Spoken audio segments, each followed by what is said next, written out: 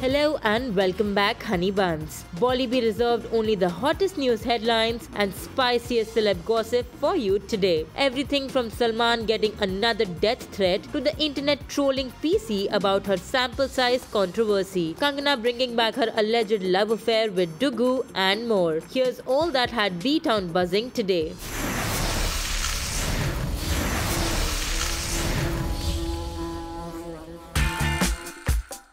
It's a hard time for being a Salman Khan fan, especially when there's a target on the superstar. After sending a chitti, aides of gangster Lawrence Bishnoi and Goldie Brar sent the star an email to meet the gangster face to face to close the matter. Should Salu decline the offer, agli baar jhatka dekhne ko milega, read the message. But our bhaijaan's so chill that he went about promoting his new romantic song and inviting fans to fall in love again.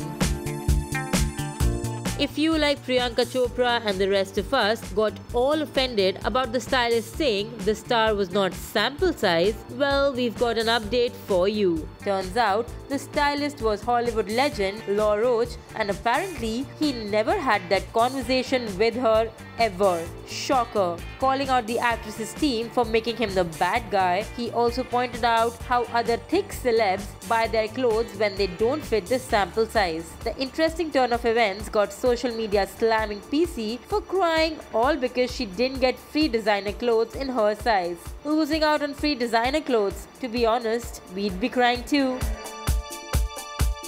Why wait for Throwback Tuesday when you can throw back to Hrithik Kangana alleged affair on a Monday? That's exactly what the star did, and this time the blame's on Elon Musk's cheesy tweet. Kangi had us all laughing out loud when she reacted to Musk's post saying, "I never believed someone can have a more dramatic life than me. This sounds more exciting than the entire film mafia trying to put me in jail for a love affair. You know what they say, love is only equal to the pain." You'd think that attending the Oscars would make an actor hungry for more, but RRR star Junior NTR left his fans in a state of shock after he said he would stop doing movies if he was asked about his next project. While the actor revealed that he has not signed any movie yet, he said if people keep asking him the same question over and over again, he will stop doing movies. On that note, it's bye-bye for now. See you all tomorrow with more.